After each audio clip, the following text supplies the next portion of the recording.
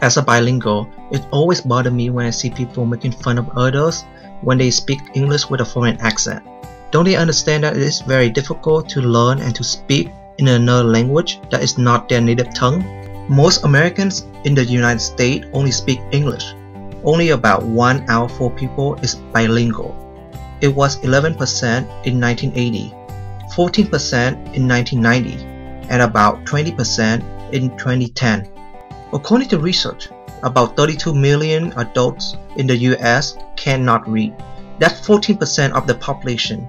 21% of the adults in the US read below a 5th grade level. Therefore, before you make fun of someone's accent, please think about how well can you speak in another language. All of us have some type of problem speaking a foreign language that is not our native tongue. So be understanding and be cool about it. I used to be so shy that I couldn't talk to anyone. I remember when I first came to the US. I was in the 5th grade, barely know any English. It was very difficult for me to interact with people. However, I couldn't talk to anyone that I did not know. At home, I would speak Vietnamese with my mom and my aunt. At school, I would speak only to my ESL teacher. Throughout the 5th grade, I was very shy and very scared of talking to anyone. The reason was, all the kids were making fun of me whenever I opened my mouth. Everyone was making fun of me every single day due to how I talk. I was labeled as a foul, aka fresh off the boat. But on technicality, so we are in the 21st century. I think it's supposed to be called foul, aka fresh off the flame. Think about it. It was 6th grade that one day, after being making fun of again, I just had enough. I realized how I just let my shyness and my insecurity about my accent control my entire life. I was tired of it. I was sick of not able to express myself when I wanted to. I realized that if I didn't change, I would be like this forever. So I changed.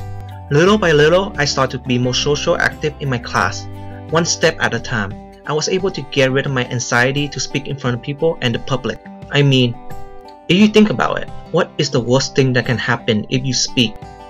Haha, you have an accent. Your English suck. That's it? Is that all that keeping you away from not able to express yourself? I know that anyone can relate with how scary public speaking can be. I have been there, in my head. I was worrying that everyone is looking at me. What if it doesn't go well? Everyone is watching. What if I embarrass myself? What if? Why will you put yourself in a negative position? Instead of thinking negative, I always try to think positive and be optimistic about the situation.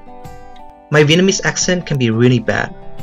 However, one step at a time is how I learned to be comfortable with my accent. In high school, I forced myself to be in the ASB student government to build up my social skill, and it was one of the best decisions of my life. I did a public speech in my senior award ceremony. In college, I pushed myself to be active in different social clubs and organizations. This led me to learn and to be able to publicly speak in meetings, club funding hearing, group section, and eventually spoke on TV for the first time. Now, here I am, recording myself and speaking on YouTube to you guys. Was I scared and afraid back then? Yes. I am still a little scared to speak with an accent today still. However, it does not stop me from expressing myself. Seriously, running away from your fear and insecurity will be more painful than just facing it. It is never as bad as you think it's gonna be. And over time, you will realize that you are more confident, your social skill is getting better, and you are more expressive than ever before. So believe in yourself, speak up, and have fun doing it.